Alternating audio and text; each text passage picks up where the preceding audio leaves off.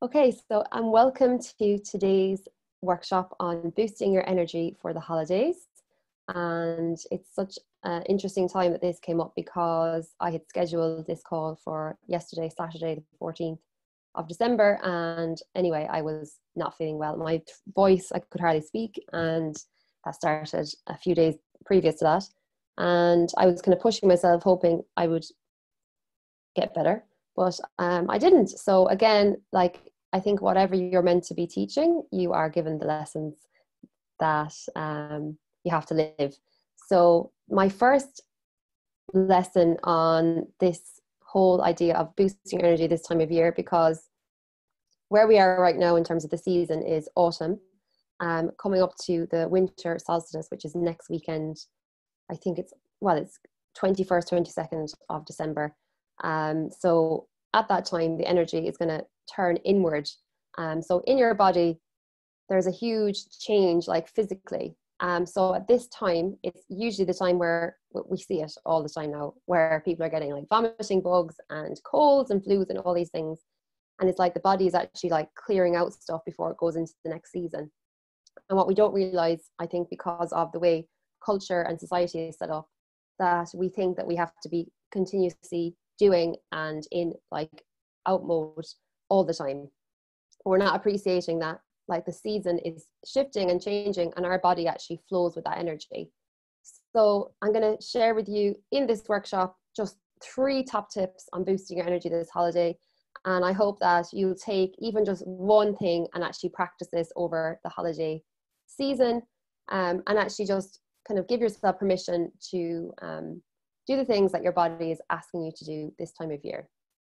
And it sounds really simple, but actually in practice, it's really hard. Like I was thinking as I was preparing this workshop, a lot of this stuff I'm saying feels to me like just common sense. Like, why aren't we just doing this naturally? But we're not, because society is set up to be always in out mode, and we only really value the 2 seasons of always being in perpetual spring and summer. And that's not possible to be always in spring and summer. And so when we are trying to be in like spring or summer energy in autumn, like everything starts to suffer, because we don't actually go with the natural flow of where we are in the season. We don't take the cue to create time to be still, have that time for being able to turn inward and actually hear what you actually want to say to yourself. And this is the time where, you know, a lot of like emotional stuff will come up around Christmas. And I think it's like, it's not about like trying to avoid that, but actually about actually consciously and intentionally carving out space to find out what you want to say to yourself. So the very first tip today is on honoring your body and what's showing up in your energy. And again, that sounds so simple, but we have so much wrapped up in that in terms of our own programming, in terms of needing to be worthy, needing to prove our worth by what we do. And that's so hard, because when our self-worth is wrapped up into that, we then don't respond to what our body is asking us in that day or in that moment. And then oftentimes we are just overriding ourselves, and that's just like literally a habit that we just keep playing out the same story. So I would invite you for a very simple exercise with this is just write in your journal, or even like I have lots of, you know, post-it notes around the place as well, just kind of reminders of things that I want to live and embody. So a very simple question is just writing my well-being and energy is my number 1 priority, and run my decisions through this question. So it's like, in this situation, you know, if my well-being and energy is the number 1 priority, like what would look different? What would I do differently if my well-being and energy is the number 1 priority? And it's just kind of like just stepping back and actually just kind of going, what would be possible? What could I do differently in this situation? And I think that's so simple, because I think if we try and make our self-care another complicated thing, it just feels like overwhelming. Whereas what we want to be doing is just integrating it into our day and just basically adjusting ourselves according to what's showing up in the situation. my well-being, my energy is my number one priority. Do I need to answer the phone to this person right now? Can I text them back later when I'm feeling like I have the time or I have the energy? You know, like just being able to run that question through your mind is like, it's giving you a new lens to look out. And again, that's not going to be an overnight process. And we're obviously all at different stages and we're all in different seasons in our lives. But it's like, when you just ask yourself that question, it helps you to kind of look at the possibilities of what you can do within the situation. And yeah, it's just a daily practice to kind of keep coming back to. And again, the holidays are a huge thing where we feel like we have to throw out like what we actually want to do and kind of morph ourselves into what other people's expectations are, and to not actually express like what we actually need. So today I want to give you permission to do things differently this year, to break old patterns that no longer serve you. So take that in, full permission. And the second point is on asking yourself, does this energize me or deplete me? And again, this is another lens to kind of work through, and to kind of place into your new perspective for yourself. So it's really just saying no to the things that deplete you, to the foods that deplete you. This time of year, you're going around to people's houses, you know, you're in party situations. And it's like, there's this expectation that you have to eat like a certain way. And for me, the past like couple of years, I've been breaking away from that. And it is uncomfortable and it really has to, I'll bring you to the third point, which is really what helps to shift this whole thing. But actually, you're not serving anyone if you're just like saying, oh yes to this, when actually you want to say no. And actually, in order for us to kind of break patterns with kind of foods that no longer serve us, we have to be the leaders within our own situations, within our own communities. And it's just kind of taking that leap into that and like being okay with being uncomfortable with people kind of going, oh, you being a bit, you know, whatever, you're being a bit odd, or you're one of them now into all the different health foods. But actually, it actually takes just you breaking out of that old way, and to just lead a new way. And then actually you give people permission in their own time if they want to start making adjustments to the way that they're eating, if they want to at all.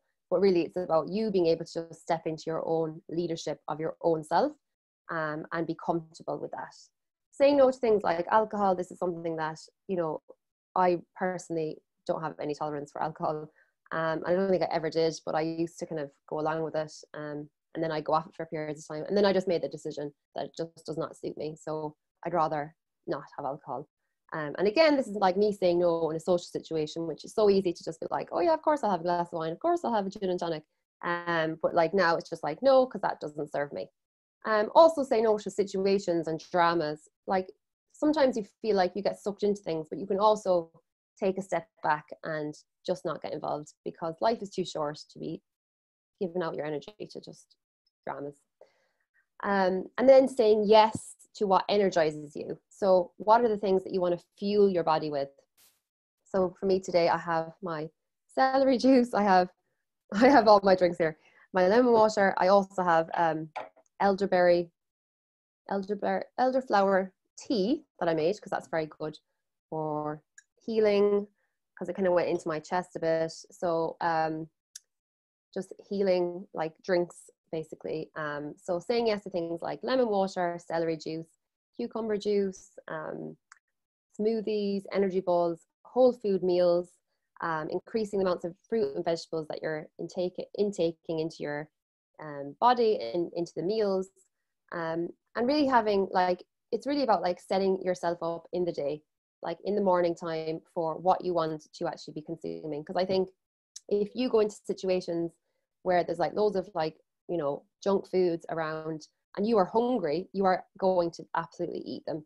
So it's really about like preparing yourself, and having like the start of the day kind of how you want to go on basically. And then I think if you kind of eat that way starting off the day, even if you like have a desire to kind of eat whatever, like cakes or whatever is there, you're less likely to like overeat that and to kind of go overboard, because you're kind of you're giving yourself that message of, well, you're fueling yourself with the nutrients that you need, and also that you're going to the effort of doing that it's kind of like a thought in the back of your head, like, why would I want to derail this? Or, you know, you're not going to go overboard in the way that, like, you know, people tend to do at Christmas time, this time of year. So really, when you want to be looking at your energy, you want to be looking at your blood sugars, and a huge part of having blood sugar balance is hydration. So what we really want to be having is more living foods, which have high water content. So really more fruits and vegetables, you know, that have high water content, you know, things like celery juice, obviously there's a lot of water in them, melons, pineapples, apples, you know, all the fruits that have like so much fluid in them. Oranges, fresh oranges this time of year are just divine. And I've just been drinking so much fresh orange juice the past few days to just get all the vitamin C into my body. And also, they just really regenerate your organs and your glands and your energy. And because this time of year is an emotional time, especially if you've, you know, lost a loved one. For me, you know, this is my second Christmas without my mom, and it's really a time to, you know, revisit like old memories and all these kind of things. So you just have to be very mindful of like how you're actually supporting yourself. And if you're kind of like leaning towards like having alcohol and then having loads of like junk foods, it's just going to make like the emotional stuff like way harder to deal with. So that's really like what motivates me to kind of stay on top of it, all of this practice, because I know that I don't want to go slumping into like feeling, you know, regret and, you know, depression and all those things that is like so easy to do if you're not taking care of yourself. Which is why I think self-care is just like essential for, you know, your mental health. And this time of year, we tend to go more into like, you know, a mental, emotional turmoil because it's going into the winter season, which is when we're facing our shadow self. And I think when you're conscious of that, you're not like, you know, if you do have a bit of anxiety or a bit of depression when you wake up or in the day, you can kind of go, okay, this is stuff for me to look at, for me to kind of, for me to actually receive the message from. It's not something to run away from or trying to suppress. It's actually something to really, you know, okay, what is the message here? Like, what am I trying to communicate to myself? I'm feeling this way. What is the message here? This winter time is the perfect time for us to examine ourselves, because it is when we actually draw inward. And it's the same in a woman's body when we have our period, especially the first 2 days, especially the first one day of our period, we completely draw inward. And that's the time when we're energetically primed to actually hear like our underworld, our inner world, our feminine soul wants to speak to us and communicate to us. Perhaps it wants to say to you, go this way, do this thing. But what we do then is we override that, and we're trying to be outside ourselves and in the outer world, which is fantastic when we're in that season. But when we're in the season of winter, that's when we really want to consciously embrace that rhythm. And it's not anything that you have to do anything complicated. It's just you basically making that intention to attune. Sorry, my throat is getting a bit dry. Is making that decision to consciously attune to your own natural rhythm. I think the more you do that, and the more you simplify that, and you step away from the outside noise, and you really start to come home to your own self, I think that becomes so much more natural. It's just an organic process. It's not anything that you have to force.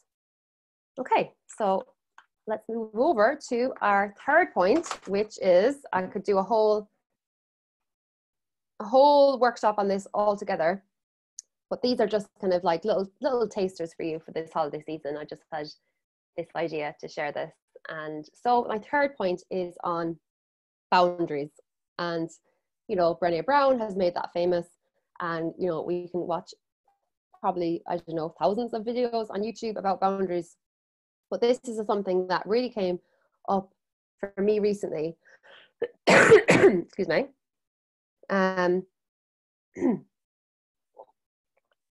And really, because it's been like the process of me writing the book. Hey Denise, thanks for joining. We're adding you now through to the draw because you have shown up live. So thank you so much. So we're on our third point here, Denise. So I have kind of halfway through the content. So I will be sending out the replay within like the next 2 hours. So that replay will be going to your inbox. So please do listen back to the start, because I think it's very, you know, golden information that will really support you this time of year. So the third point today, which is all about boosting your energy for the holidays, is on boundaries. And obviously we're talking about the holiday season, but this is obviously an ongoing, lifelong practice. But this comes up like tenfold, amplified this time of year, where it's like all the testings and all the different challenges can come up. So this is a really important shift that I was saying that came up for me recently. And this has been the process of writing my book, Moving from Fear to Trust. And the whole process of that has just been like, oh my gosh, just I've never imagined that it would be as much as it is. Like, it's been brilliant, but also it like makes you face every part of yourself. There's no hiding when you're writing like a memoir. And this shift has been from like expecting the outside to approve of you, validate you, tell you what you're doing is right, telling you the path that you're on is the right thing to do. And it's actually, so instead of living from the outside in, you're actually now living from the inside out, and you're sourcing your approval from yourself. And that's the shift. I'm sourcing my approval from myself. And this is a great mantra to bring into the holidays when you are challenged. You can even say it in your head silently when you're in a situation. You go to the bathroom if you needed to take a break. Or even like if you're going into like a home of like family members, and you can even repeat this. You know, you can even tap on it if you do tapping. You know, you can do the tapping points. I source my approval from myself, and just kind of really bring it into your body. And just like, because this is a whole new way of actually living. And so sourcing your approval from yourself, again, that's like the kind of underpinning belief system that you need to have in order to be able to say no to the things that deplete you, in order to be able to say yes to the things that energize you. And all the things kind of come from that as the foundation. I'm sourcing my approval from myself. I am a leader in my own life. I am co-creating with the universe. And that actually requires you to source your approval from yourself. And in order to kind of do that, you have to test it out in the field. You have to be in relationships with people. You have to be in your life situations. You have to be in those situations that pull you out, that yank at your core, that pull out your center, so that you can learn how to come home to yourself quicker and quicker and quicker each time it happens. So you have to create an intentional practice to actually live from your center, connected to your true self, like who you are here to be in this life, before all the programs and all the different things were put upon you. It's like, now is the time to just let all of that go and let that all just release from your system, from your being. And your connection is first and foremost every single day to your true self and to source. That's the primary relationship that you have. And then everything else from that comes and helps you to embody that, and helps you to enjoy the relationships and challenges that come with that, and the life situations that are set up exactly for your growth. And when you can see that life is always happening for you because you are actually the co-creator, that's when you actually really start to boost your energy and really kind of come from a place of, yeah, like you're accessing, like they say in metaphysics, that everyone has a blueprint that's actually in the spine, which is why things like breath practices, yoga, all of these things are becoming so popular for a very valid reason.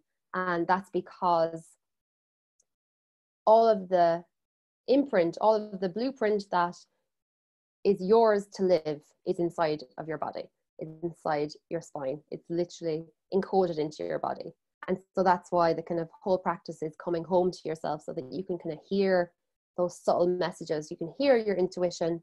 You can follow your natural rhythm when you're living from that place of, I source my approval from myself.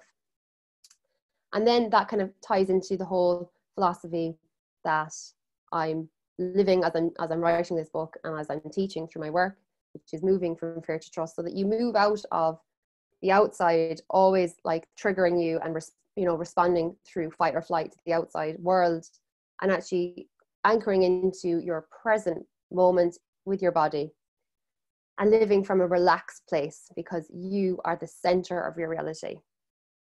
And this has been, I've been writing the book now for like a year, and this has taken me this long to actually get to this place of like, oh, okay, this is actually what the core of it is. So I'm really excited to kind of keep mining the gold. And like all of us, like Denise, Michelle, everyone who's listening on the replay, you all have that within you. Like nobody is more special than anyone else. It's just that sometimes we just have different situations that sometimes wake us up to the fact that we have this within us, and we have this blueprint, and we are here for a reason, and we are here to really bring through exactly what we're here to bring through. But I think you can't do that if your energy is being hemorrhaged out all over the place, if you are not aligning with who you are and honoring your body. Because again, if that blueprint is in your body, if your body isn't being taken care of and you're not actually able to hear what your body is saying to you, like at this holiday time, which is the stillness of winter, then we're not going to be able to hear those messages to come into the next season, which is going to be, the depths of winter, going fully into it, and then coming out into spring as we're coming into the spring equinox. And so then we can fully emerge as like what we actually want to bring through into the next season. So I think that this whole new perspective is very, very powerful and very, very simple, and just gives you massive permission to source your approval from yourself, move from fear to trust, and just to actually feel good in your body and to honor yourself. And like, yesterday I went to the health food store and I was getting my elderberry tea and elderberries to make elderberry syrup, and then I got carrageen moss and I made carrageen moss drink, and I made loads of homemade soups with loads and loads and loads of garlic and ginger and just like loads of everything medicinal going in. And I spent the day by the fire and I watched movies on Netflix, and and I was just like, I'm just honoring myself right now as I feel under the weather, as I feel like this, and I'm just really loving myself back, and I'm taking the time to do this properly. And it made so much of a difference. And I'm still recovering, like I'm not 100% better, but I'm like literally, I feel so good today now compared to like the yesterday and the last day. But yeah, so like that was a huge difference before, when I was doing all this healing work, I was like angry at myself that I was not perfect and that I should be this person. And I had to deal with all of that, and that's been a decade of a journey from back in 2010 when I started my healing journey, and to now, which is like almost 2020. And I'm like, you have come a long way in 10 years. And, and sometimes you feel like your progress is so slow. But again, it's like, it's these small, subtle shifts. So I'm going to just recap. So for everyone, thanks, James, for joining. I've kind of gotten through most of the content. So James and Denise, I will be sending out a replay to everybody within the next few hours. So that will be into your inbox, so you can listen back to the whole session from the start. But I'm just going to recap now the 3 points for you to practice this holiday season to boost your energy. Number 1 is to honor your body and to adapt your schedule to what's showing up in your body and in your energy. And to do this without the guilt of having to be on all the time. The second point, I'm jumping ahead. The second point is ask yourself, does this energize me or deplete me? And then you say yes to the things that energize you, and you say no to the things that deplete you. And that's hard because we always are looking for outside validation and we want to get people's approval. So it ties into the third point, which is on boundaries. In order to establish boundaries in your life, you have to have this mantra as an ongoing practice, which is I source my approval from myself. So even if I arrive with my own foods and I have my celery juice and I have my non-alcoholic cocktail, whatever that looks like, because I'm sourcing my approval from myself, I'm not uncomfortable for people to go, oh, she's odd, or she's different, or she's whatever, I don't really care. But because it's like I'm sourcing my approval from myself, so I actually can do that. Whereas if I was to not, I would be like, oh no, it's fine, I'll eat that thing, whatever. So again, it's like living from the inside out. And then to know that in order for you to live this, you have to be tested. Life is designed to test us, and we have our initiations all the time. continuously, and they never go away because they're just part of the life experience. And I think instead of going, oh, would they just go away, would life not just get easy, it's like embrace them, because they're here to grow you and here to evolve you. And relationships and life situations will tempt you, I was going to say, will tempt you to eat all the biscuits, will pull you out of your center. And the practice then is to be able to come back in, connecting back into your true self, connecting to source, and living your blueprint, what you came here to live fully. And so that's all part of being able to boost your energy. So we are at the very end of the workshop now, which was, yeah, thank you so much, guys, for being here with me, because I think this is my second live workshop. I did one on moving from fear to trust, imagine, back in 2007. And I was absolutely terrified. I didn't know what I was doing. I don't even know what I was saying. I don't even think I had an outline. Whereas today I have all my notes, I had all my outline. And I know I'm like glancing at them, but I was like, do you know what? It's not about being perfect. It's just being yourself, isn't it? That's the main thing. So James, so we have James and Denise and Michelle.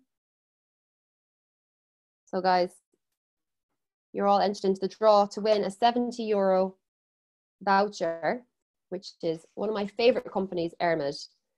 I absolutely love them. The couple, Tina and Kevin, they're living up in the Burren, and they grow all their own herbs organically, and they make their own soaps. And my favorite products of theirs are their soaps are just unreal, because they do this process where they're kind of like 6 weeks. They're, I don't know, they cold press them anyway, so like it preserves all the nutrients and the oils.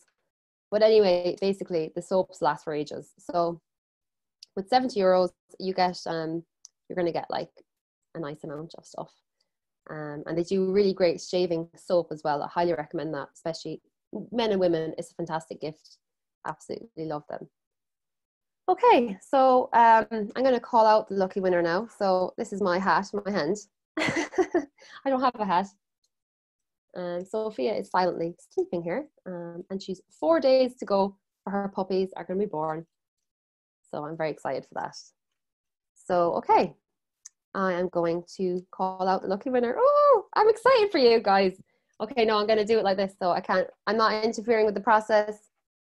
This is divinely orchestrated. Okay, 1, 2, 3. Let's pick the winner. Okay. Who is the winner? Ah, Michelle, you are the winner. Michelle Gill is the winner. And she was the first on the call. So first showed up. You have won the €70 voucher for Ermid. I will send you on the email just to give you the code for the voucher, so you can place your order straight away and get your Christmas present in the post to you. So congratulations. And I have a also special offer to share with you and everyone who's on the replay today. I have a special offer for those who are interested in going on this journey with me and to have me as your coach in 2020. You can join my Energy is Your Currency membership, which is my monthly membership, where we practice these themes like, you know, different self-care, different recipes, all around centering to boost your energy, and also centered around the philosophy of moving from fear to trust in your own life. So we have a group monthly coaching call. So just basically to kind of keep you accountable and also to keep you on track. And it's in a community of amazing, amazing women. At the moment, it's all women. And we are all practicing this in our own lives and just sharing and supporting each other as we go, because it is difficult when we are doing this alone. So the offer is, if you join by this Tuesday, the 17th of December, you will get a bonus one-on-one coaching call with me in January 2020 to start off this new decade with all the support and tools and new ideas to really bring through your full potential for this new decade. So if you're interested, you can click the link, which is going to be in the email, because it's going to be sent out to you on the replay. So if you're interested, I would love to have you join. So guys, thank you so much. Oh yeah, so what was it? Yeah, so that's Monday, I'm mixing up the dates. So that's Tuesday, the 17th of December. You have to sign up, And I only have 10 spots available. So if you're interested, I would love to have you join us. So thank you so much, guys, for showing up here today. And if you have any questions at all, you can let me know.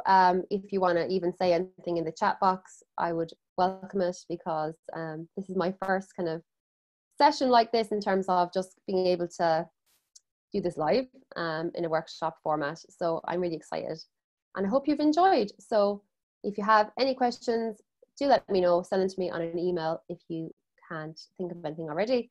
And if you would like to share with me your main message that you're going to take away from today's session, what I've shared so far. I know Denise and James, you haven't heard the whole session, so I will send you out the replay so you can get all the points and just take them in, and you can listen back to it just to kind of really, you know, take these messages into your body and allow them to kind of bring through what wants to come through in you, like, because it activates you when you actually just hear this new information. And it's like, sometimes it might not necessarily just be like, oh, I've heard this for the first time. You could have heard this like 10 times already, but then something small, you know, whatever, like a subtle shift will happen where you go, oh my gosh, yeah, that makes sense. It kind of lands in. So yeah, I just definitely recommend to listen back, because this is something that, you know, you really want to start to live it and to embody it for it to really make a difference and to start to change your belief system, your behaviors, and, you know, and to create that positive momentum in your life. So you're going up the spiral, up the positive spiral, up that lovely, like, expansive energy, as opposed to going down, down, down, down, down, down, which can happen this time of year when you know, abandon yourself and don't take care of yourself, which is just so easy to do because it's kind of almost culturally acceptable, especially here in Ireland. I'm not sure about Denise, what's your culture like at Christmas? But yeah, I'm sure we all have similar flavors to the same kind of thing. So guys, thank you so much for taking the time on this Sunday and being here with me. You've given me great inspiration for just keep showing up. And yeah, thanks Denise. I'm so much interested about self-care and eating, feeding myself. I can't properly, and you are so good at it. Love you. Thank you so much, Denise. And like that, if you are interested, I do have the special offer of joining my membership for January, starting in January, with a coaching call, which is really just kind of centered around like what you're eating and just creating like new habits and new recipes and new ways of being. And again, like, just not just about doing that on the surface, also going deeper into, you know, who you are, and just being able to kind of bring that through as an embedded practice. So it's like, it's a new belief system really, as opposed to just a fad, because it's not about just doing a fad. It's really about creating a lifestyle. And that's something that I've been cultivating for the past decade. So if you are interested, Denise, I'd love to see you join us in the membership. And I'll send you all details to your email now. And I would love to see you there. So guys, thank you so much. I will let you go here and enjoy the rest of your Sunday and enjoy your holiday season. I hope that you have a fantastic winter holiday. And Michelle, I'm sending you over your voucher now. And James, thank you so much. And I hope you catch the replay so you get it all. And yeah, if you have any feedback or anything like that, let me know. This is all a learning curve for me. So yeah, I'm excited and I'm very energized from this. So thank you so much, guys. And I'm going to return back to my nursing now and do all my different healing protocols today, and just adjusting my schedule for the next few days till I'm 100%. Okay, so talk to you soon. Lots of love. Thank you so much, guys, and see you soon. Bye.